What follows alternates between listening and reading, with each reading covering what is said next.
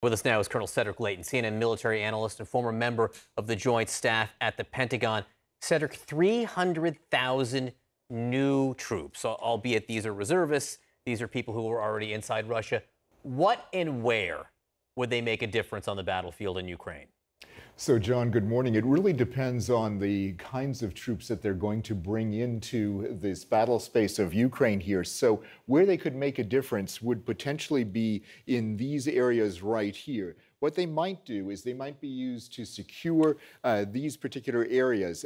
Now, this, of course, is where Ukraine has made significant gains, so they'd have a bit of a difficult time in this area. But what the Russians can do is once you go into these areas that they control, in essence, the land bridge from this part of Russia all the way to Crimea, which is right down here, those are the areas where they could make a difference if they are the right specialties. So that would include infantry troops, tank troops, armored personnel drivers, and also infantry folks. So these are the kinds of things that and kinds of capabilities that they'd be looking at, and they would primarily be used here unless Putin wants to do something through Belarus or through this part of Russia. We don't see any movement like that, but those are, of course, possibilities for Russia's movement.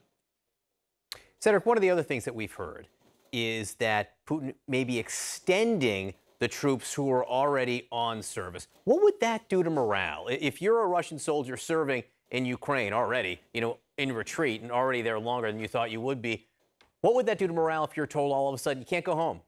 Oh, that destroys morale, John. That's one of the worst things. So, let's take a look, for example, at what would happen in the east.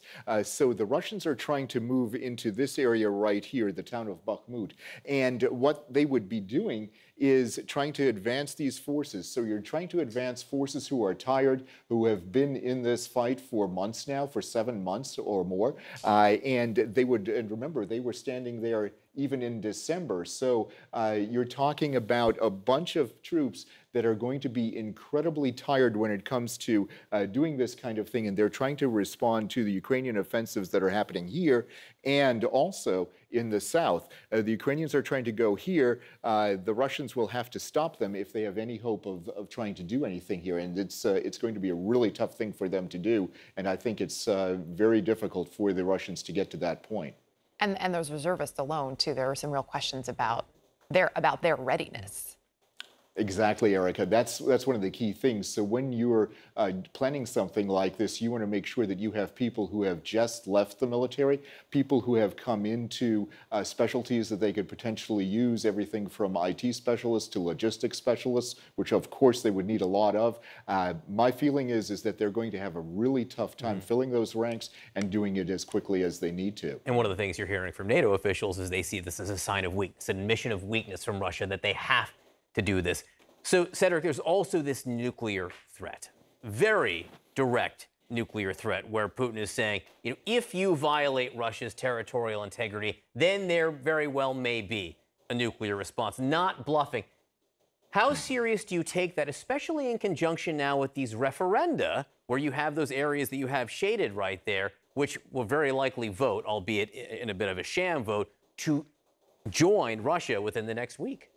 That's right, John. So this area, these areas right here that we're looking at, these are the areas. There are 4 of them, to include the Donbas region, as well as areas that they've captured as part of this land bridge. These are the areas from Kherson all the way up to the north in the Luhansk area.